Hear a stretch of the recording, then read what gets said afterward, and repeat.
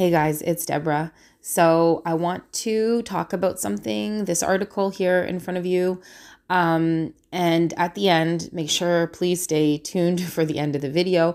I'm going to input a video from another channel that is pretty amazing with regards to this prophetic. And you may have seen it, but just in case you haven't, it's amazing. So yeah, it says Coast Guard spots Chinese guided missile cruiser off Alaskan island. I'm sure you guys have seen this. I just wanted to touch base on it and then combine it with this video at the end.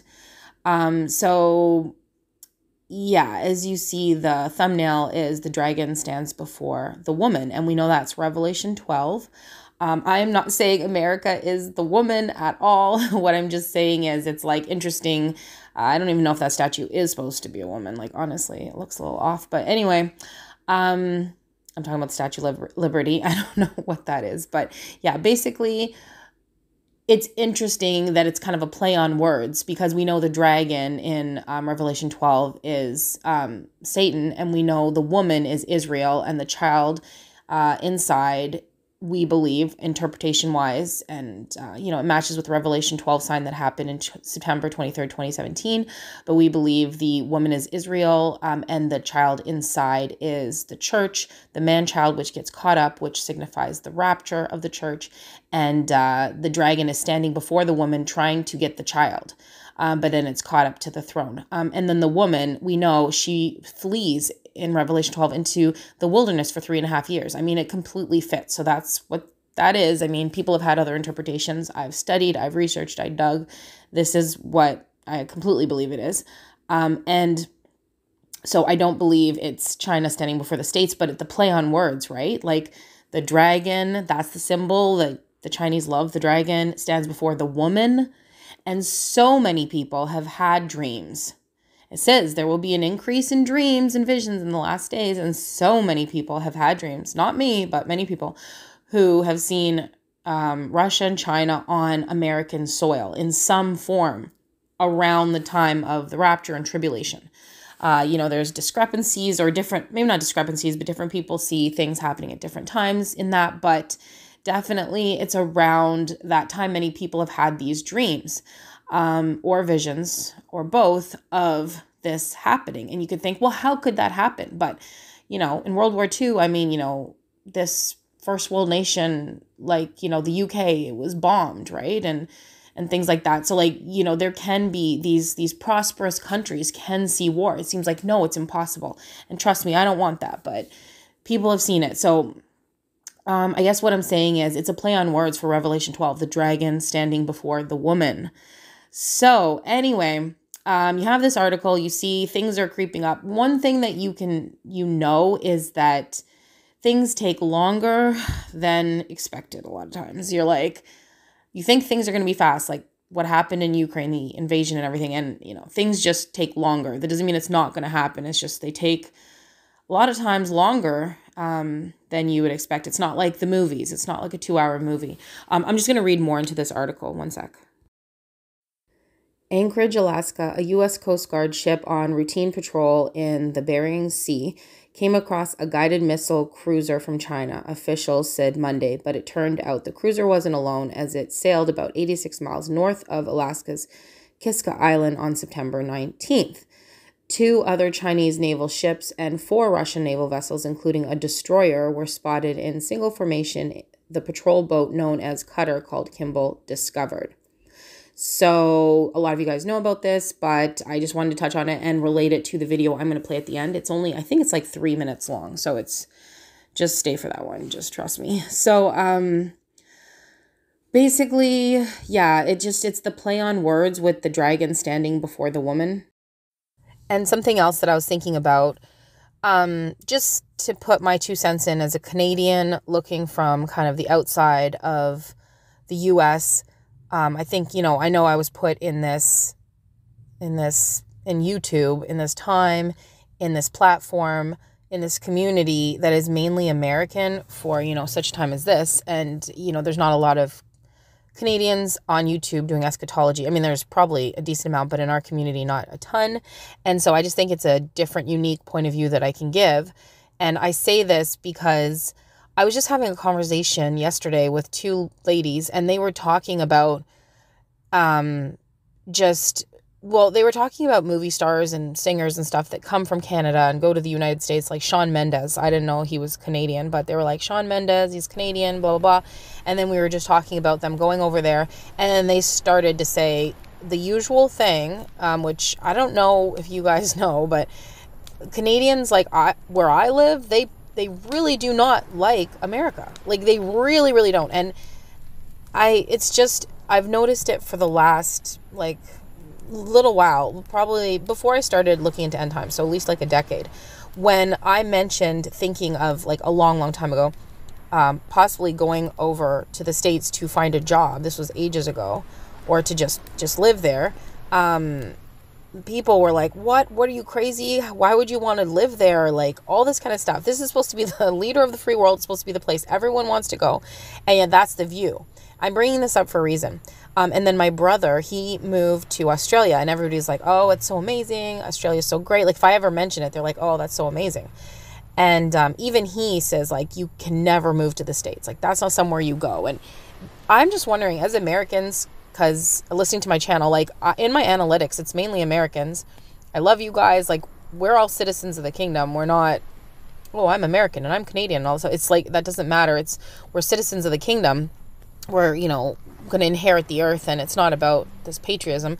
But I just wanted to, see how you guys feel about this, because do you guys know how Canadians, not all Canadians, obviously there's exceptions to the rules, but most Canadians I meet really do not like America. I never understood it, but now I get it fits prophecy, and I'll explain why. And I'm just wondering, do you guys know that? Like, all my American friends that I've made from YouTube, they love Canada, and they love Canadians, everyone I know. And here, whenever I mention, the States, everybody is like gets, I won't say enraged, but they're like, it's just horrible there and everything. I'm just like, what is this? And I will tell you, you know what it seems like to me? Let me tell you. And I'm not trying to, like, make anybody feel bad. I mean, who really cares? This whole thing is going to go down.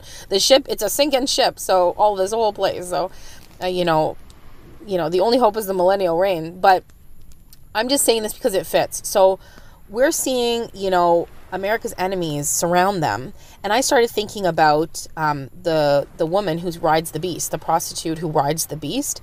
And she is like, oh, I'm no widow. No one can touch me, all this stuff. And then who turns on her? The 10 kings turn on her. So she's riding the beast system. She's at the top of the beast system. And then they all turn on her. Right now you're seeing enemies of America. So, Russia and China, they're enemies. But think about it. Canada's an ally. So why? But I feel like they would just turn on America in a minute, honestly. Like, just the animosity. And obviously, it's not the individual people. It's that they dislike. Sometimes it is, but it's more, it's the governments, it's the systems. But it's like it's all being set up. I mean, it is being set up prophetically for America to be turned on. And it fits with Revelation Revelation 17, I believe it is, where the woman rides the beast, and 10 kings turn on her. Now think about this. Daniel's statue, I'm going on a rabbit trail here, but Daniel's statue, the vision that he saw, the different dominating kingdoms like Babylon and Medo-Persia and the Grecian Empire and all this stuff, they all had their end. Obviously, they got an end. And then you have the Roman Empire. And if you notice, it never really went away, because the Roman Empire is the iron of the feet. I think it's the legs and the feet. It's definitely the feet. And it mixes into the 10 toes, which is the iron and clay. So where are we? We're at the feet. And Rome it just broke up. It just blended. So it goes into the toes. And how many toes? 10 toes. How many kings or leaders or whatever turn on the woman who rides the beast? 10.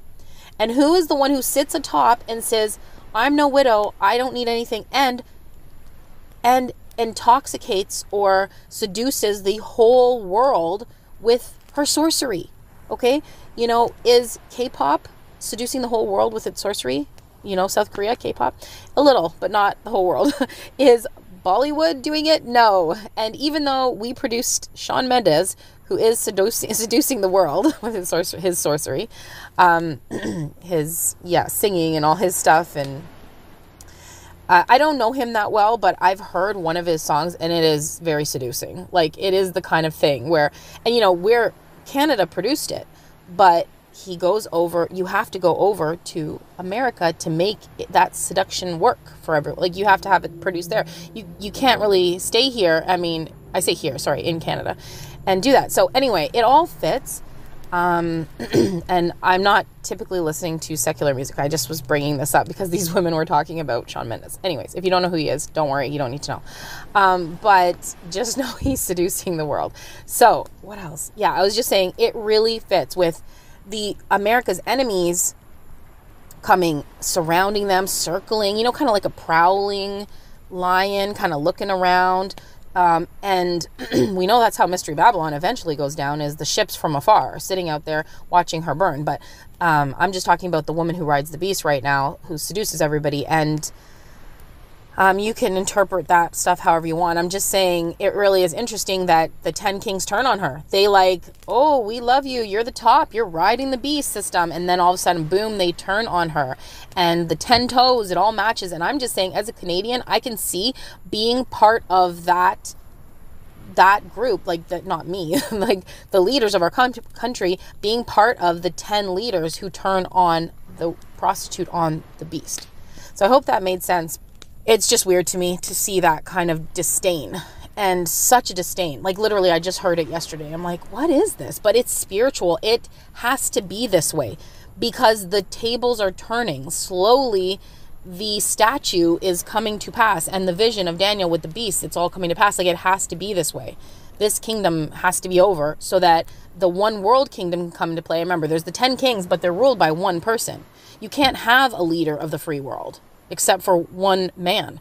And then that kingdom ends with the rock hitting the statue Daniel saw, crumbling the whole thing to the ground. All of the, starting with Babylon all the way down to the toes, that has to be crumbled and move into the millennial reign. So I know you guys know that. This was all interesting to me. So I just wanted to touch on the fact that this is sighted in Alaska. They're seeing these ships, and obviously we know with the war and all the conscription with Russia, sorry.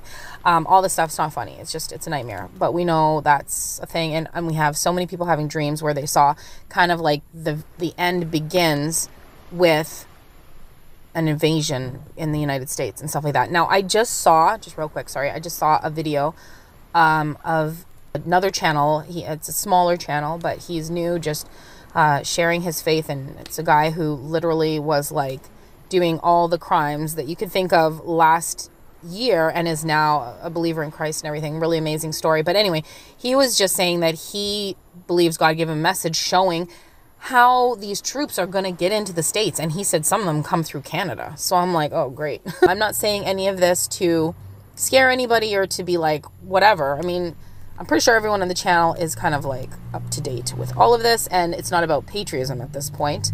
Like I said, the whole thing's going down, rendering in fire eventually, so it doesn't really matter where you are. What matters is obviously that you are in Christ, that you believe the whole story, that Jesus died and rose again, and he's seated by the Father, and he's waiting for us, and he's going to come get us, and just the gospel message. If you believe that, you will be saved. You can avoid the whole 7 years. So that's the key.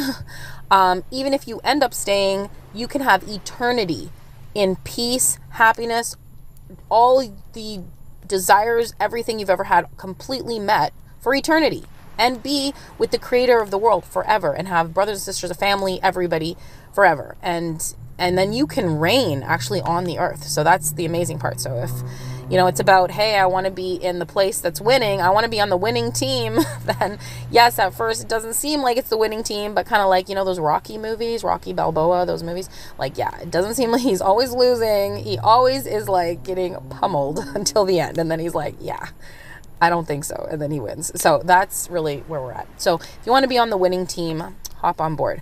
So yeah, I think that's pretty much it. Yeah, that story that the guy said that I saw the video, and he was just saying he saw a map of which countries were going to be invaded. No, which states. He feels Lord showed him which states were going to be invaded, and he feels like he was shown that they would come through Canada and I think Mexico. I'm not sure, but like these open borders, like that's how they're getting in or something. So that was pretty crazy, but it kind of goes in line. I guess there's just a lot here. I think the Lord is preparing people possibly for maybe just around the rapture, before the pre-trib rapture, for this invasion, for these things to happen, and that people won't be too super shocked. I mean, obviously we'll be in shock, but just that they'll know, okay, you know, this might happen just around that time. And if something starts to happen, you know, just know in your heart, okay, we're leaving soon, like it's very soon. Or it will happen simultaneously. Now, if there's nukes involved, I think it would be simultaneous, but we don't know exactly how it's going to happen. So anyway, I just wanted to touch on all that. That was longer than I thought I was going to talk. So if you're interested, stay tuned for this 3-minute video that I've attached here.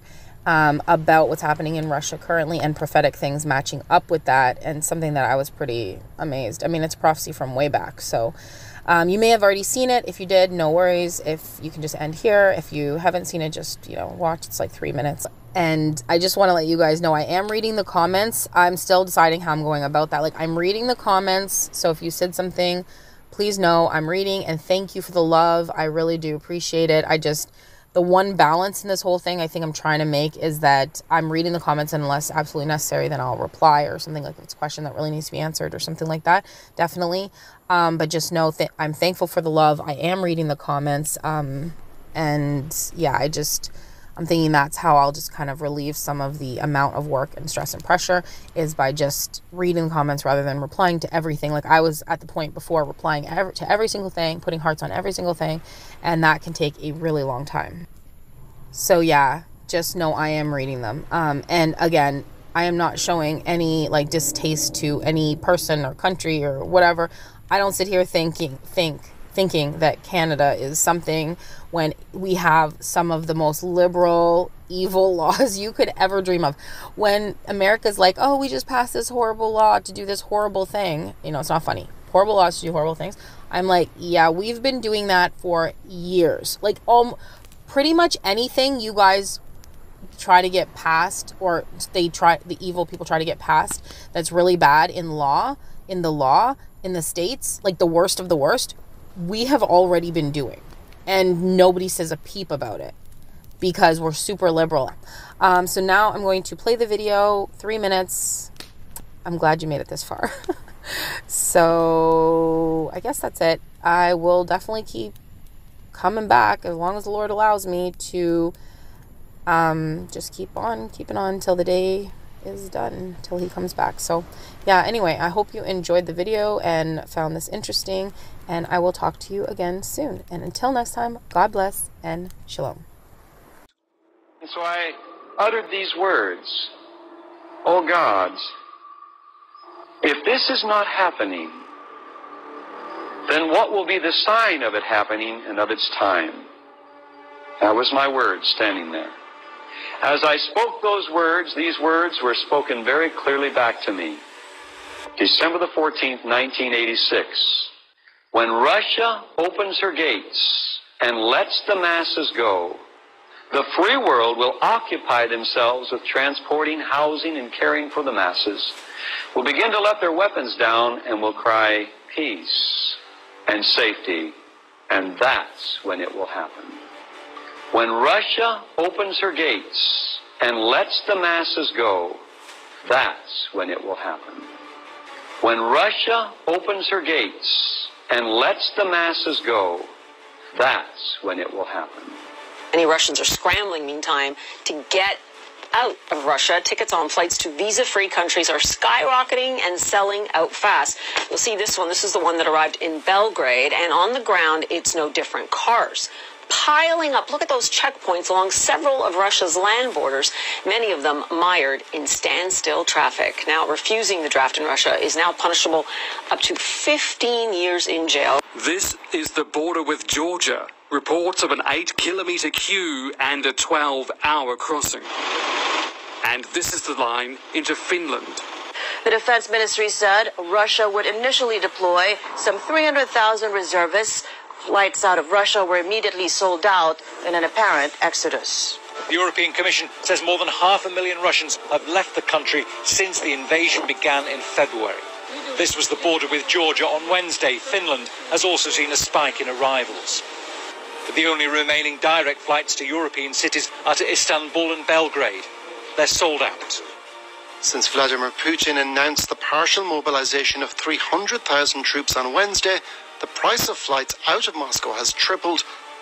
Turkish Airlines flights to Istanbul are all booked out.